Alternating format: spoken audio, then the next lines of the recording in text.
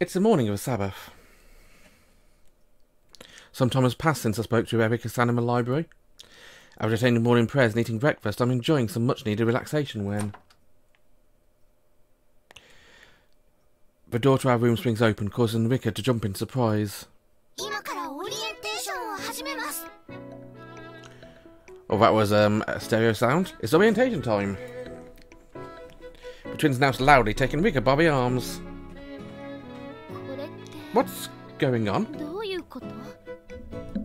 If you don't know, allow me to explain as you go, sing songs in response to Rika's suspicious question. That's a famous space spoken by Ben Tenkoz in the kabuki play, isn't it? I bow to your knowledge, Suoh-chan. It was another parting gift left to me by Yuzuriha senpai. So I'd really like to know why you come barging into my room and accosted me. Because of orientation, Richan. Taking me that look like I asked you what whether water's wet. I'm one of the dark here. Rika shakes off Ichigo's hands and her braids bristling. Ichigo folds her now free arms and regards her. I heard you were really snowed under with your council work. Trying to think about whether we could personally do anything to help. Well, I appreciate that, but clearly not seeing that much of an answer, she looks to me and Ringo for backup. Sis and I talked, and when we combed through the council's events in detail, there's anything we could do to help out, and it was orientation. She sends a glance my way. Of course, there's a reason I haven't mentioned I was one who instigated all this. I wanted to maintain the surprise. So you've been giving up your own free time to find a way to help me? Aye. She nods and delivers an old-timey affirmation. She then goes on saying we did some research about the orientation. We knew about it because we had one ourselves, but the orientation is basically a tour of the academy, right? Well, I suppose about to sum it up, I'd say it's an event designed to help the new students acclimatise to the academy as quick as possible. In that case, rather than just looking around and listening to someone rattle on, maybe better to get them involved in the academy life from the get-go. Indeed, indeed. With that, the twins shake off Itka's arms, sandwiching her between them. Flashbig grins my way. It's time to set out on the orientation rehearsal.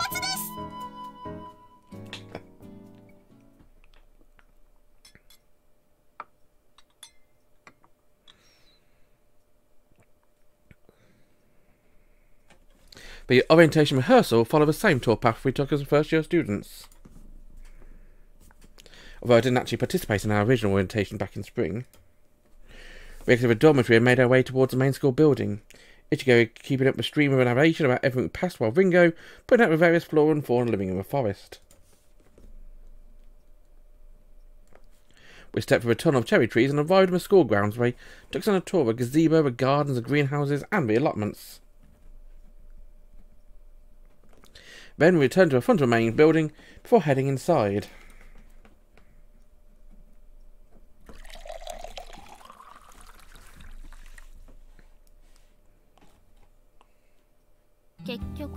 Is this what I was leading to? Rick Rassish pours a cup of tea in a teapot set in the cooking room club. Drinking the teacher's already accepted, Ichigo shakes her head. Actually, there's something that I personally wanted to propose. Takes a bite of chocolate chip cookie before continuing. What we just did was the old orientation, right? We encouraged students to introduce the main areas of the academy.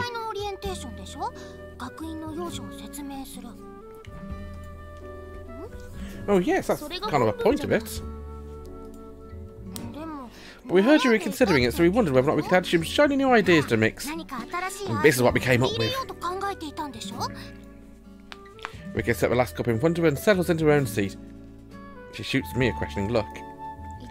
I think what Ichigo-san is saying, instead of simply taking people around the academy, we could make more of an interactive experience. Aye, indeed. The twins nod over at tea while Rika, finally cutting into the idea, murmurs it sounds interesting. So you're suggesting when we show them a ballet classroom, for example, we do it as a lesson in progress? So they can experience what it'll actually be like to study here? Exactly, I mean, we got a good introduction of a Mayuri Academy for our own orientation. We weren't told any details about what lessons would be like, were we? Imagine how inspiring it would be for someone to see Chiro in dancing. Imagine Takasaki-san dancing in front of a brand new students. She'd immediately become their idol. I'm sure that would come with a side helping of Erika-san glaring at them. A smile finally blossoms across her face and the rest of us smile with her. We chat for a while about the orientation and other random topics. Rika and I had many chances to talk recently. And mind how fun and relaxing it is to sit to chat with friends. Eventually, after we had several refills of Rika, half-jokingly telling us we're going to complete the store of tea leaves, it's part of the invitation rehearsal too. Ichigo pops her chest out proudly. What do you mean? I mean, this could be something we can add to the interactive experience, rather than simply showing the home ec room. You're going to host a tea party from... That does sound like a good idea. Rika smiles as she pours another round of tea, telling her twin she's impressed. We asked around for other people's opinions, but this was... something we came up with when we were reminiscing together. Ringo takes over from her. We spent some time accompanying our grandmother when she was in and out of hospital. Oh, I'm sorry to hear that. She's better now, but back when she was having all these tests, there's one time our grandfather was struggling to open a bottle of water in the hospital waiting room.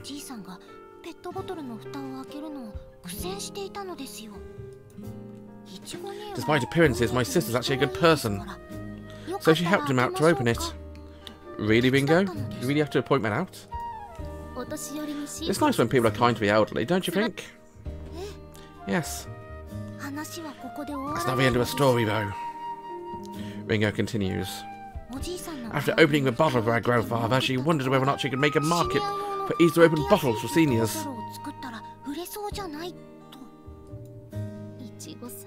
Ichigo-san. Why are you giving that disappointed look? Well, we asked our grandma about it. She said that people her age have at least trouble opening regular bottles. Sometimes they can't open them all, so... She's saying a point of improvement can be found in little things, as well as the large.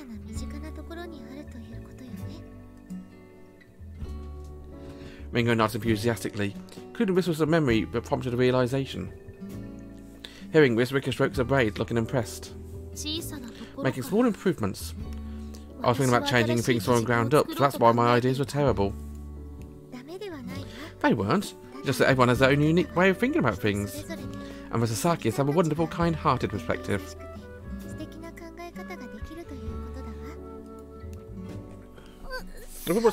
Suoh-chan?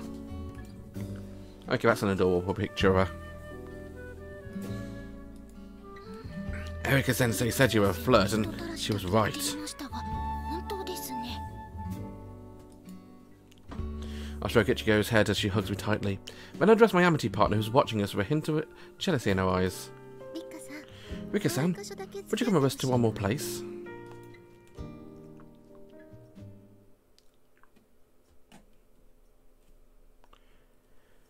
The darkness has a tawny lustre like a moonlight through the covering of a cloud.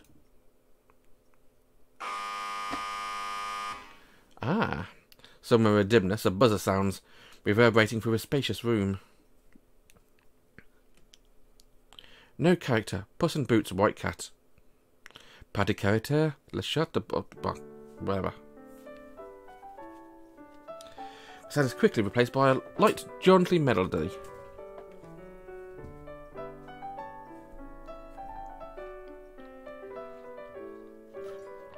Rika watches the scene unfolding recreation back to the day.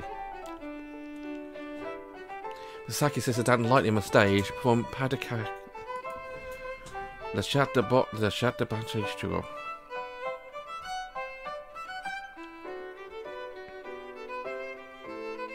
Just like last time, Ringo acts out her mime as a white cat. Rika's eyes crinkle as she watches a noble cat stroll across the stage, charming and elegant, and adorable. As the music changes, Puss in Boots, Ichigo-san, hops lightly onto a stage to a frolic of a playful dance of a white cat.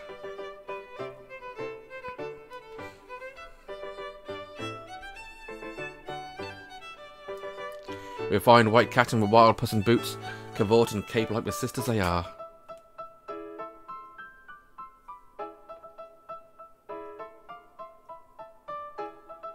The comical performance draws laughter. At the same time, the skill is captivating. The dancing is even better than before.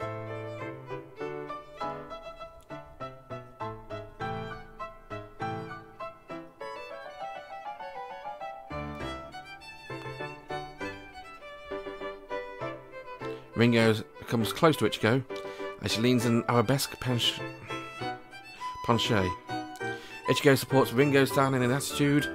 They're startlingly in sync with each other. The audience of two, Rico and myself in the wing, is completely captivated. Their frolicking dance draws to a close.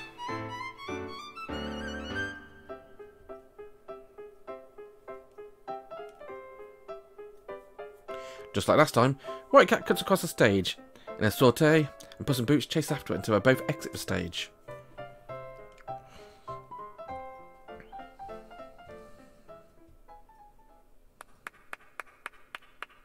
I agree. Amazing! That was amazing! Cheeks flushed, Rigo applauds them enthusiastically and the twins reappear on the stage to deliver a deep bow. How were we? Even better than before. You were really good. Hearing that from you makes all the effort worthwhile. The two cats were identically feline grins. Recovering from her overwhelming sense of admiration, Rika slips back into a role of vice president for the Council of Nicaea. There are many students who involved in the academy because they want to study ballet. It's a good idea to have a tour of a ballet recital in the Saint Joseph. Great minds think alike. That's exactly why we've put on this little show for you here today. Final place we asked Rika to accompany us was to the St. Joseph Theatre. We're just happy we could be used to you, Richan-san. But of course, it's a wonderful idea. This will be... Glancing up to where I'm waiting in the corner, she abruptly stops when seeing I'm holding my hands, and her eye turns suspicious. And this is the real reason we brought her here to the St. Joseph. Suoh-san? We're here because I want to bring my Amitié partner back to her usual tune, so by dancing for her. I was thinking that I could also recreate my part of my ballet. You mean... This time she cuts me off, pointing to the wicker basket I'm holding. Feeling my cheeks heat up, I nod. I'll do my Little Red Riding Hood performance. Rika squeals and clasps her hands together, but there's still one more thing. I have a favour to ask of you. When I take a step closer to her, I see a little shudder run through her body. It's a two-person dance, but the wolf isn't here. So I was thinking you could perform that part.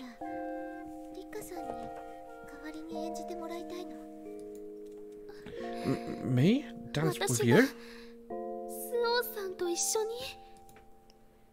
She blinks rapidly as though she can't quite believe what she's hearing. Then, after a brief moment, delight blossoms across her features. Yes, yes, I'll do it. I want to dance with you, Suoh-san.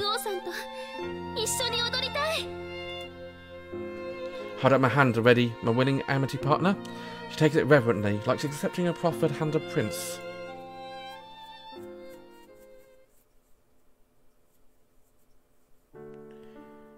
A tune. Cheerful, but with underlying tranquility starts to play. And suddenly for you guys, you're going to have to wait until next time to watch it. Bye-bye.